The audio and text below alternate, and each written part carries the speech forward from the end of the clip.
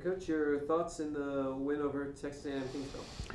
I thought we played pretty well offensively, other than some silly turnovers that took away scoring opportunities for us. And then defensively, again, we did a good job on defensive field goal percentage. We held them to 37%, but just are struggling to get rebounds.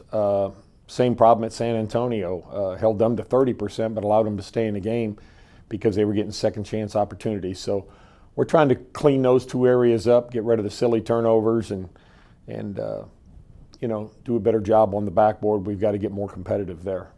And Janari Josar earns WAC Player of the Week honors. Well, I mean, he's averaging double-double and, you know, great contributor for us, 17 and 18 at San Antonio. And then the other night, I think he had 27 on 12 made free throws.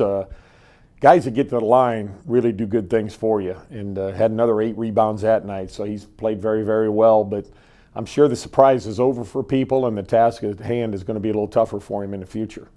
Next up, tournament at Utah.